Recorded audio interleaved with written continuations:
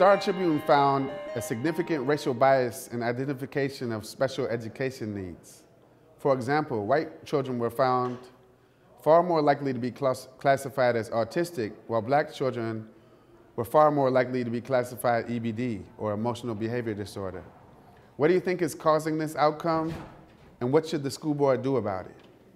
Well, again, what the school board needs to continue to work on in the district is, as we mentioned earlier, wraparound services. We need to additionally begin to bring in more wraparound services, more support for students who need and are identified as children who need additional help, taking the pressure off of the teachers, also identifying smaller classroom sizes where we can, and that way we help that student individually with their program so that we can see that we can help them out. And so that's why key is getting more and more wraparound services into our community schools to help these students so that they can be helped, so all students have the chance to learn. I'm also very anxious to see the role of the new behavior plan that's being implemented by the school district.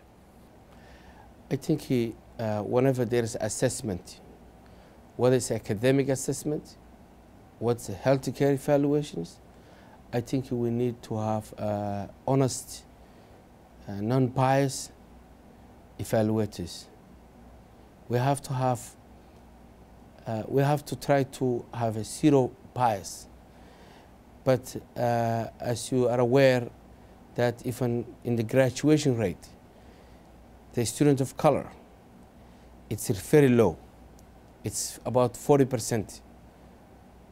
I think that's unacceptable. When it comes to healthcare, I'm not in a profession of healthcare. I will seek an advice from professionals who are pioneers in this field. And I will do everything in my power to make sure that we use the resource available to have a non-biased results, evaluations.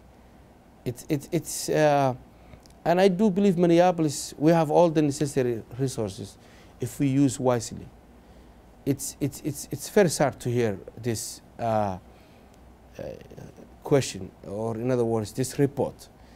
And I hope that that will not happen in my watch. There are clearly biases in our assessment, our diagnoses, and our interventions that have led to this result. My observation over time and my experience as a social worker tells me that sometimes undiagnosed mental health needs, for example, untreated trauma, leads to inappropriate special education placements. At the end of the day, it's really important that we have high quality assessments, early interventions for students, and so we support and train our teachers. The school board recently passed an equity and diversity policy that really clearly states our values and takes steps to end these inequitable practices. And in the process, we are in the process of re-examining our funding practices, which will reallocate resources in a different way to students with the highest needs. Well, it needs to stop right away as soon as possible. And I think that this is a clear-cut case of what we mean when we say institutional racism or bias. The kind of thing where you're not conscious of your bias and you make decisions because of your bias that affect students, in this case, in a really detrimental way. So what needs to happen is we need to be acknowledging this bias when we're doing our special ed evaluations. So when we're having IEP meetings, there needs to be a process, a step in the process where we acknowledge the potential for racial bias. And families need to be educated about that potential as well so that they can advocate for themselves in such a way as to prevent those biases from occurring.